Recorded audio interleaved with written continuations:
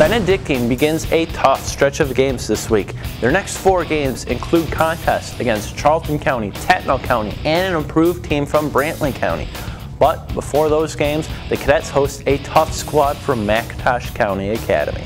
McIntosh has responded nicely since its season-opening loss to Liberty County. The Buccaneers have won 3 straight and scored 114 points in that time.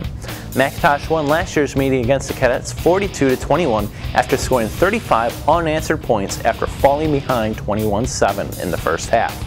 Now the Bucs ripped off several long runs for scores and took advantage of some miscues by BC's special teams. Benedictine has not forgotten how it lost to McIntosh last year and knows it can't afford the same mistakes of a year ago. And through 5 games this season, there's little reason to think the Cadets will repeat those mistakes.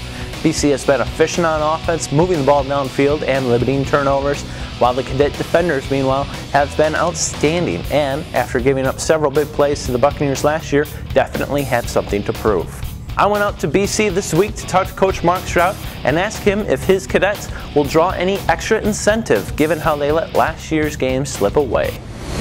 Last year's last year. We're here in a new year, new season, and we're kind of doing it a new way.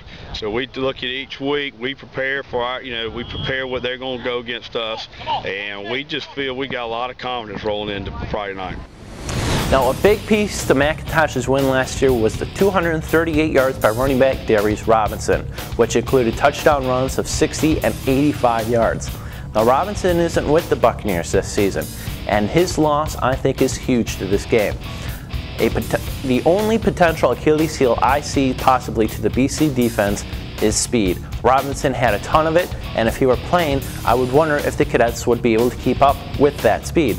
With him out, and given the way BC's defense has played thus far this season, I'm hard-pressed to go against the Cadets, and I'm picking them to knock off the Buccaneers 24-14.